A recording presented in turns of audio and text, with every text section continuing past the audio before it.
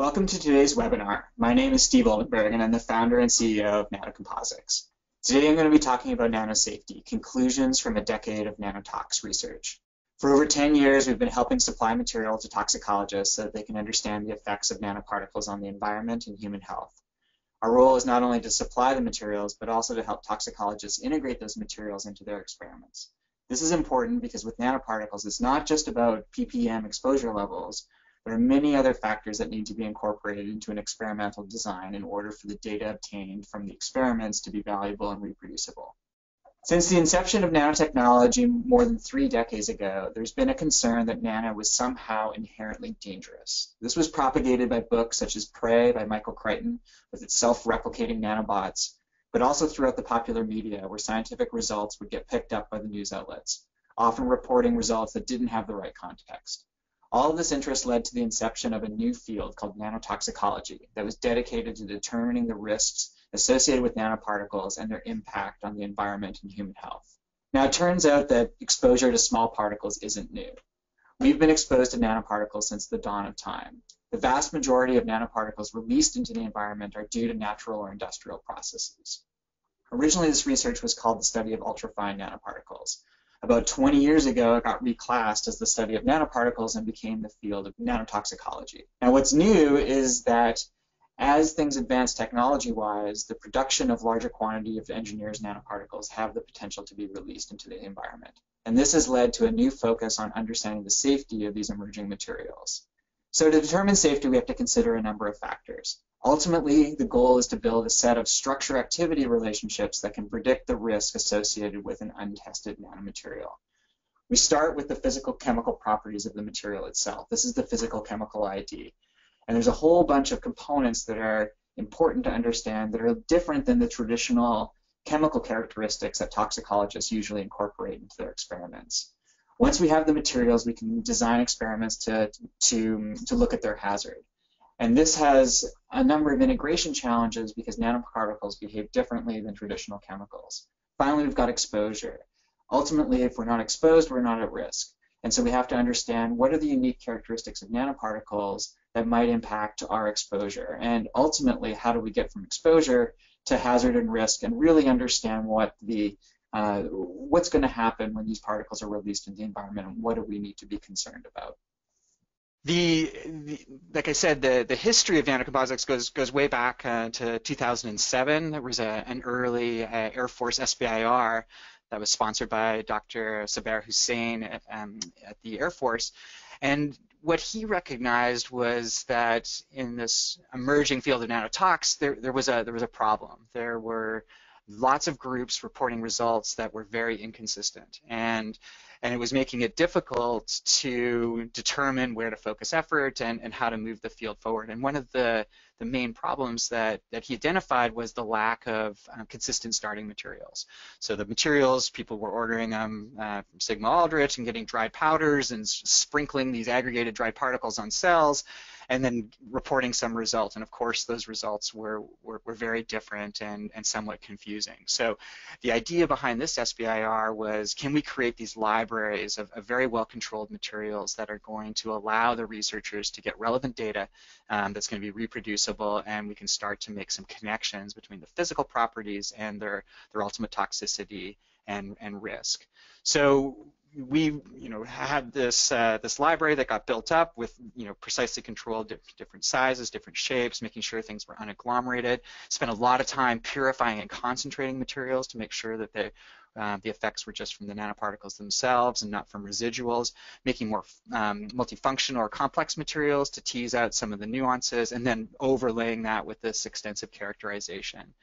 So the particles that we focus on, which is really just a subset of the nanomaterials that are of interest in the nanotox space, but it's mostly in the metals and metal oxides. And here we've got a core materials of gold and silver. Some of the plasmonic materials have very precise and interesting ways of controlling their shape and optical properties. Materials like iron oxide that are magnetic, titanium dioxide, which is high index and photocatalytic, and then we've got some other materials like silica and copper oxide that are used as, in some cases, antimicrobial, and in some cases as sort of a structure or a scaffold to put other elements on. We can coat those with a particular surface, and we can overlay that with an actual shell. So we can build up these core shell layers that have different properties as well. And then in addition to spherical properties or spherical particles, we can also do all these different shapes. And each one of these components actually is quite important. And when you change something in this construction, you can end up with a completely different biological interaction. So sort of libraries of where experimenters are able to get these vectors of just changing one thing at a time are pretty important for kind of understanding what's going on and moving forward. So the benefit of the SBIR was that we were able to really provide materials and then interact with the toxicologists. And so some of the early experiments, this was some work done by Nancy Monteiro-Riviere, where we had provided them some materials, they had seen some toxicity, we had tried to tease out what the reason for that was, and it turned out that there was some residual reactants in that initial solution, and once we purified it, that toxicity went away. So that was, very early on and really emphasized the importance of purifying. We want to understand that the effects that they're seeing are from the nanoparticles themselves and not from something else from the manufacturing process. So that led to us, not only doing purification, but measuring for endotoxin, trying to keep things sterile, all of the other elements that could be convoluting or affecting the assay besides the particles. The other issue, which is what we refer to is transformation. And the problem here is that the nanoparticles aren't static. And this is a little bit unusual from what people were used to using it in toxicology, where you've got this chemical and you add it at the certain parts per million, and that was really what you had to worry about. Here, the nanoparticles have a whole bunch of different characteristics. So we're trying to make sure that that's all going well, and that we sort of understand how these things are being altered with time, because we need to make sure that everybody's starting at the same spot. So one of the ways that we got around that was for some materials we used silver nanoparticles that were in a dried format. And previously we had told people that drying components was not a good idea because the particles would be permanently aggregated. But we found a way to lyophilize them, and then they can just be, you can add water and they'll sort of pop right back up and be in an aggregate state. And this was used by NIST, which had this problem because they certainly were being required to provide a spec sheet that was absolutely reliable. But if they used liquid nanoparticles, they would change with time. So what they would do is we'd start with this freeze-dried formulation, provide sort of a ground zero after dissolution, and then things could be characterized after that. So in terms of going forward, then that gives us this sort of the physical chemical characteristics that we needed to know. But the question that the toxicologists were asking was, well, what are the things that are different? Why, what do I have to be worried about, or should I be thinking about when I'm designing my nanotoxicology experiment? And there's a number of factors that make nanomaterials different than the standard chemicals. And I'm just going to run through them quickly to give a kind of a flavor of the extra things that I think people need to be thinking about. So in terms of the most obvious one, which is just size. So there's a number density and a surface area per unit mass that increases as a function of size as these particles get smaller. So when you're down in that 100 or 10 or even down to the 2 nanometers, the number of particles per unit mass is greatly increased. The surface area is greatly increased, and that's something that we have to think about. And then the size also has a dependency for fate and transport. These particles are on the order of the size of a virus. They're going to be handled by biology differently than some particles that are much larger. The second thing is surface charge. So the particles themselves, when they're suspended in solution, have a a double layer that keeps them stable, repels them from each other, and allows them to remain individual. And that surface charge will, if it's a negatively charged particle, it's going to be attracted to positively charged surfaces or positively charged particles that they could potentially interact. So that surface charge is one of the primary ways that we think about how these particles interact in the solution. We've got the surface coating, which also impacts the surface charge, but has other functions. It can sterically keep the particles stable, and in some cases the surface coating can be designed to target or recognize certain things in solution if it's coated with, for instance, an antibody or some other biological targeting moiety. The other things that we can look at are composition. I had mentioned earlier that silver was relatively dynamic. It has a dissolution constant in water, and over time it can release ions. And in the case of silver or copper, those ions are toxic. So it becomes it's not necessarily that the nanoparticles themselves are have a very high toxicity, but it could be that the ions that they're releasing in that local environment do impact the toxicity or the effect of them on the environmental biological system that's around them. The morphology is also important. There's asbestos was a good example of a structure that became much more hazardous because of its shape. And there was a concern in the nanotoxicology space that the same thing would happen with nanomaterials. And that was true to some extent, but in most cases it wasn't as dramatic as the asbestos example. So here we've got a wide range of sizes and shapes that can all affect surface absorption, stability, transport, and uptake. The band gap, this is a sort of a select group of materials, but is important. So sometimes with materials with a band gap, if they're excited, they can that can impact their optical properties, the redox properties, or the reactive oxygen generation potential of the material. Very small particles are used in catalysis, and that's because they have surface area and nanoscale structure that they enhance the reactivity of certain processes. So that enhanced reactivity, either at area, just because of that surface area or at edges and corners, can drastically affect how the particles interact with different compounds. Plasmonics is one of the things that we do here. This is where we're using materials, mostly gold and silver, that have very strong interactions with incident light, and that can magnify the local electromagnetic field, again, influencing some of the characteristics of the particles in biology. And then finally, we've got phase stability, where at the smallest sizes, there's a difference between the bulk and the nanoscale dynamics as we change phase. This is most often seen in sintering, so where you've got very small particles, and if you apply a heat that's much below the bulk melting point, you can still get the particles to stick together. And this just has to do with the high curvature and the high surface area of the materials themselves.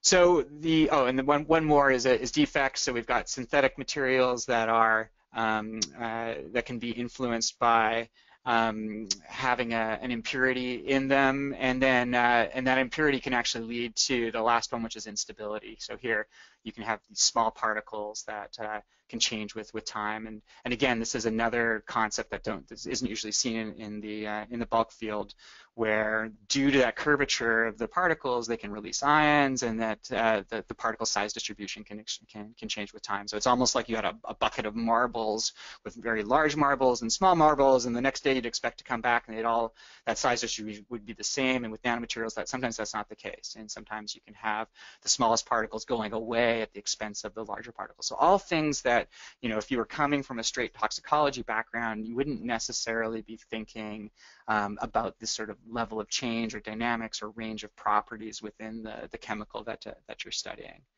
So this gets us back to our sort of overview, and we've got this idea of the physical chemical properties, and we've got all of these these nano-specific things that we're going to worry about or be concerned about when we design our experiments going forward. And so that's really going to provide a framework for sort of designing what happens next and where we need to go. So in terms of the experiments themselves, we've got there was quite a bit that was new for integrating. As we went from sort of fundamental research to the ultimate goal, which is predicting a biological response from these nanomaterials. And we've got all these data gaps and some challenges associated with filling those data gaps. Oh, again, and some of those problems, I won't read them all off here, but we've got some instrumentation, some analytics challenges, measuring the particles when they're in these complex biological matrices. We've got dosing issues. We've got new protocols that, for how to handle these materials and their aggregation state as a function of time. And so all of these problems are sort of things that the community was trying to address over the last 10 years, and literally 1,000+ papers kind of looking at the impact and influence of nanomaterials in these biological systems. And in this talk, I'm actually not going to talk so much about the results of that, but I did want to highlight that we are making progress, and that this is a paper from Dr. Saber Hussein's group, and so here they're finally getting to make some predictions or some generalizations, design rules really, for how these different characteristics of nanoparticles affect their ultimate toxicity. So they, if you read the paper, they talk about size being definitely a trend. So decreasing the particle size generally increases the toxicity and the amount of cellular uptake. For charge, there's a generalization that in most cases, positively charged nanomaterials are more toxic due to their increased interactions with primarily negatively charged biological surfaces and entities. From a composition perspective, if there was a rate of ionic dissolution and those ions were toxic, there was definitely a correlation between that and the ultimate toxic result. And in morphology, where rod or anisotropic shapes were taken up less efficiently, but once they were there, they could introduce more significant damage. The reason why this is so important is twofold. One is that we might be able to make some estimates or some predictions of a new material that we haven't studied yet on what its toxicity might be if we have these design rules.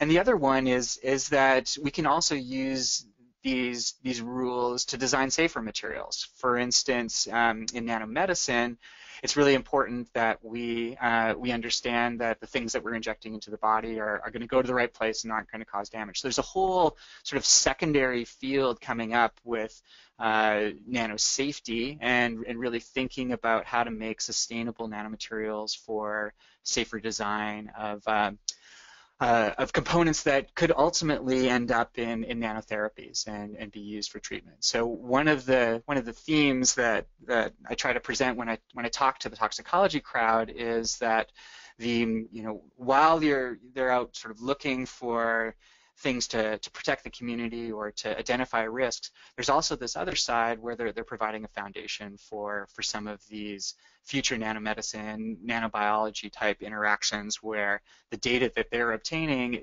is actually very interesting for that community as well.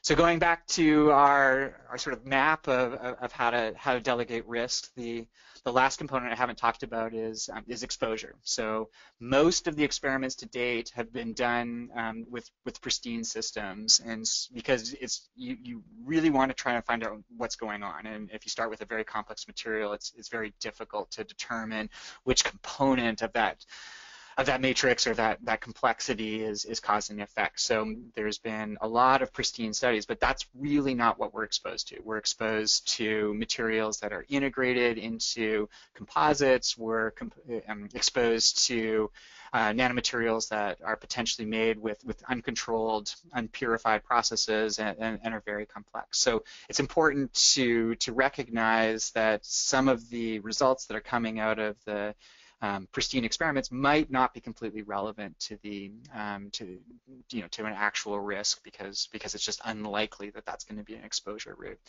So if we take that a little further, we can look at where the split has been in terms of the studies that have gone on, and it really has been dominated by that hazard spot. So we've got a few most of the studies in hazard, we've got some fate and transport, and then there's a smaller component that's really due to this exposure question.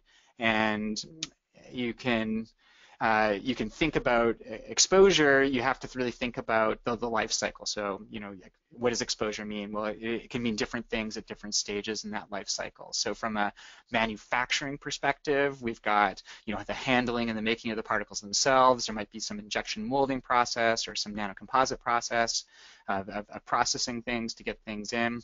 And then once it moves into commercial consumer use, then there's a whole other range of elements that could happen to that material. UV degradation, thermal degradation, hot or cold. We could get some leaching, some biodecomposition. There's some mechanical elements to that. We could have abrasion or deformation or sanding or drilling. All of those things might release a particle. And then we've got more end-of-life type of consideration. So once that item's been discarded, is it going to be recycled? Is it going to go into some sort of a landfill? If it's in a landfill, is there a degradation process there? If it's incinerated, is there a possibility that there could be something that would be released from that thing? So when we're talking about exposure, we've got to kind of really think about this much more complex degradation process and life cycle. So if we take a concrete example of, so for instance, a carbon nanotube reinforced composite polymer, and the carbon nanotubes are being added to increase the strength, but there's a concern that what happens if those particles get out? What happens if carbon nanomaterials are released? And that could happen presumably by weathering, and you might lose some of the resin, and you would get these carbon nanotubes that could be individualized and potentially be an exposure source. They could be mechanically ground down where you got them small enough and you would release these the carbon nanotubes themselves. So sort of the question is in a composite like environment like that, what is the exposure risk with given a particular life cycle of a material? So this was Stacey Harper's work, and she looked at a whole slew of different composites and nanomaterial or nanotube materials, and they examined them, and what they found was that while you can see the nanoparticles or the nanotubes in these particles that are released, they basically, across more than a dozen different studies, didn't see any free carbon nanotubes being released. So, and this has been sort of repeated in a whole bunch of different things. So it's just really not that common when something is integrated for those particles to be released individually. And that's true for composites, and it's also true for just solutions of nanoparticles. We spend an enormous amount of time at Nanocomposites trying to keep our particles from aggregating, from coalescing and getting bigger or depositing out or plating, because that's almost their natural state. That's really where they're going to go unless you're careful. And so that tends to be what happens in the real world. Things will start out in a nanoform, but over time they're generally going to end up in some sort of a larger composite that's going to be less likely to have some of these specific nanomaterial dissolution and transport issues. So where does that leave us? So we've got a lot that's been learned on the particle side, much better particles that are being characterized. That knowledge of what's important has been transferred to the toxicologists. They've done an enormous amount of work on understanding the effect of the individual nanomaterials, and then we're just now taking that data, incorporating it into real-world examples for exposure ID, and coming down to a potential risk. And the conclusion, which is good, is that, this is a quote from some work from Dr. Gracian that did sort of a recent review paper in Environmental Science Nano, and basically says, to date, no known human diseases or serious environmental impacts have been reported that are specific to engineered nanomaterials. So no doubt that's good news. And I guess as a kind of a follow-up of that, what was interesting is I was at a GRC conference on environmental nanotoxicology last year, and there was a session with what I thought was kind of a surprising title, and that was the challenges of reporting null results. And when you got into the session, what the what the topic was that a lot of the materials that have been studied really didn't have a huge effect on toxicity. There was just a lot of null results. There was a lot of things that didn't have anything surprising associated with the nano element in terms of what you would have expected versus a bulk material. And the reason why I thought this was important is that they were having trouble getting those results published. Basically, the reviewers were saying, well, yeah, that's great, that's not interesting, and sort of move on. And my comment to that community was that some of those null results may be the most important element of the work, in that a null result in nanotox is really a positive result in nanosafety. And by understanding what surfaces, what sizes, what shapes don't influence or don't elicit a toxicological response, provides us with a working set or some guidelines on how to build these next generation delivery mechanisms and other elements of nanomedicines and nanotherapeutics that are going to be extremely important in the future. So are we out of the woods? And I think the obvious follow-up to that is absolutely not. But we have learned a lot, and there's a couple of sort of big points that I kind of just wanted to emphasize and make. And one was that the first thing is it's difficult to find examples of common processes that will release large quantities of engineered nanomaterials. Partly that's because there's just not a huge manufacturing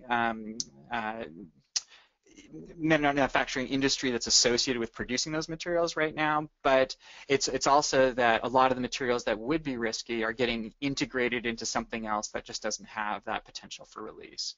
The second thing is that if the nanoparticles are released into the environment, they're typically rapidly aggregated, encapsulated, or otherwise sequestered into larger, safer materials. And so that's just generally good news.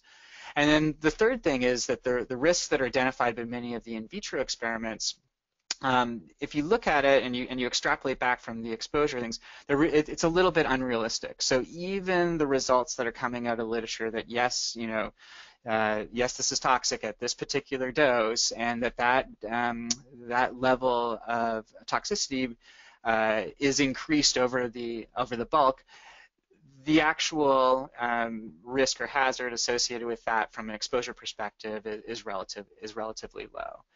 So where does that leave us? Well, I think we're really just getting started on this. The overall conclusion of the research from the nanotoxicology space is that it is incredibly complex, to the point where we're never really going to fully understand it. But that said, we are learning a lot, and the things that we're learning, I think, transcend just the toxicology space in terms of our understanding of basic fundamental processes of materials interacting with biology. Very subtle differences in the properties can result in really surprising changes in vivo. Very slight changes in the size or the surface state can completely change the protein corona that gets absorbed onto a particle once it's introduced in vivo. There's huge challenges remaining in post-transformational characterization. How do we understand how these particles are changing once they're in the system? We have pretty good tools for understanding the particles before, but it's once they're introduced into a complex matrix, very difficult to figure out what's going on. There's all kinds of surface dynamics that are going on that are complicated and hard to really drill down to. There's transport issues, there's elimination issues, and then there's the global problem of extending these results from the pristine materials to much more complex industrial byproducts.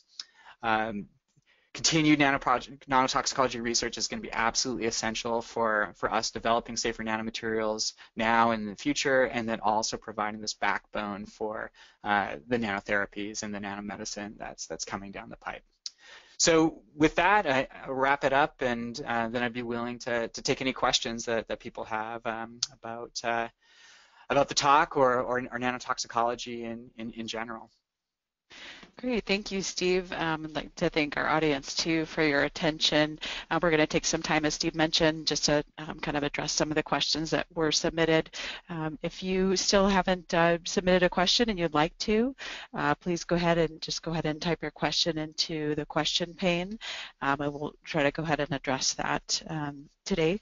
Our first question comes from Sahir. What are the regulatory challenges in incorporating nanomaterial into commercial products?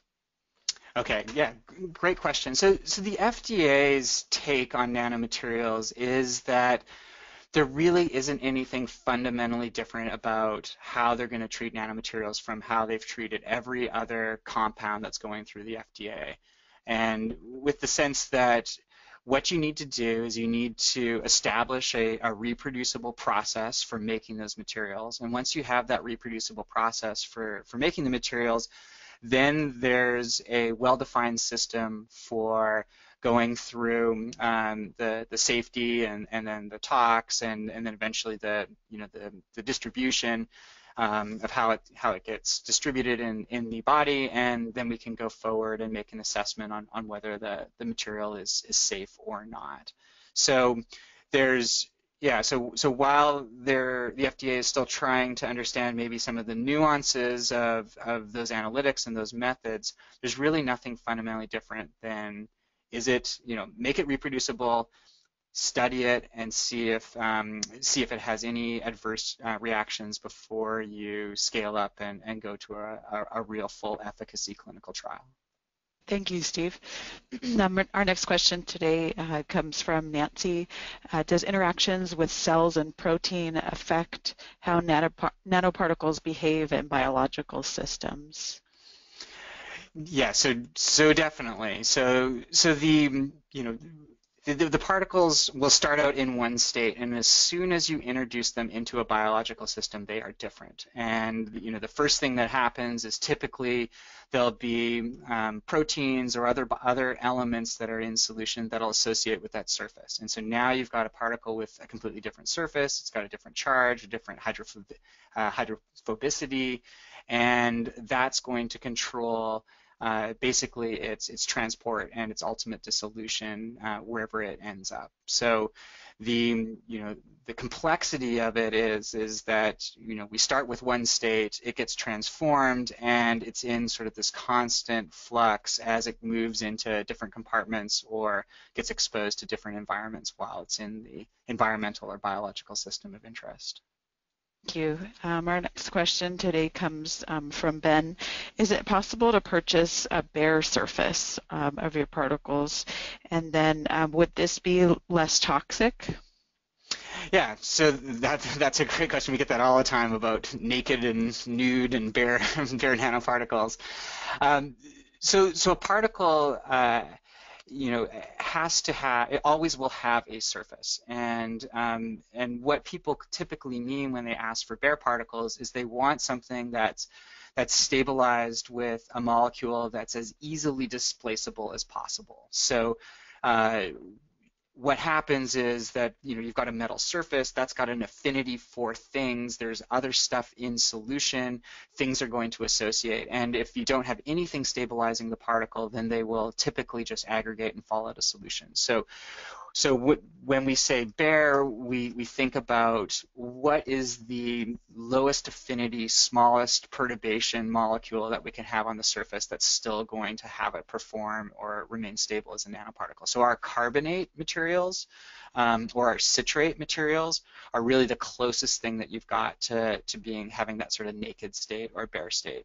And typically we'll start with that, and we'll use that nakedness or that that low affinity to build up different surfaces. So if we add something with a higher affinity, that'll displace the citrate or the carbonate, and that will impart a new surface to the particle that has some other functional characteristic that's important and interesting. Great, thanks, Steve. Our next question today is, are silver ions more toxic than silver nanoparticles, and can you distinguish, are they indistinguishable from each other? Right. So there's So in terms of mass loading, silver, so like silver salts are more toxic than silver nanoparticles, and that's shown over and over again. And that, yeah, the silver ions themselves have, in some cases, an order of magnitude higher toxicity than the silver nanoparticles from a mass basis. That said, the silver nanoparticles are a high surface area source for silver ions, and so by having silver nanoparticles, what can happen is you can transport those nanoparticles to a location, and then they will basically be continuously releasing the silver ions. And the second part of that question is, well, how do you tell the difference? And we have a number of ways of doing that. In some cases, we can measure in a given solution of silver nanoparticles. There's going to be a certain fraction that are in the solid silver nanoparticle state, and there'll be a certain fraction that are in the ionic form. And so it's possible to measure that. And typically, what we'll do is we'll either hard spin or filter out the silver nanoparticles, and then we'll measure that supernate or permeate from the filters and do ICP mass spec, and then we can get this split between what the silver ion concentration is and what the silver nanoparticle concentration is. And one control that some nanotoxicologists do is they figure out what that split is, and then they'll actually add, as a separate experiment, the same amount of silver ions into that solution, and so then they can tease out what's the ultimate effect of both silver particles and silver ions, and then just the silver ions at that concentration alone to learn something about that system. There's a new technique of single particle ICP mass spec, and that's where you can launch individual particles into an ICP mass spec, and it'll give you actually that split, that solid particle concentration and that ions solution in the same measurement. Great. Our next question comes from Anthony. Why is it that positive nanoparticles are more toxic than negative ones? Yeah, I think it's complex. Like quat ammonium, compounds are typically used for antimicrobial type of things, and I think it has to do with sort of the effect of how some of those cations are interacting with materials. The basic thing that's seen is that it just, most things in a negative or in a biological system, for whatever reason, have a negative charge. And so if you've got a positively charged particle and it can actually stick or interact with the element of interest, then typically that particle, now that it's on the surface, has a higher chance of uptake, or if it's releasing silver ions, now it's releasing silver ions very locally to the surface of that entity and can induce a higher level of toxicity. Great. Well, I think that concludes our question and answer section for today. I'd like to thank you, Steve, for sharing this valuable information to our audience, and I'd like to thank everyone again for attending. If you have any additional questions that you did not ask on our live recording, you may reach our technical support at the email provided on the screen, which is info@nanocomposites.com. And on behalf of Nanocomposites and our presenter, Dr. Steven Olderberg, I'd like to thank you so much for joining us today.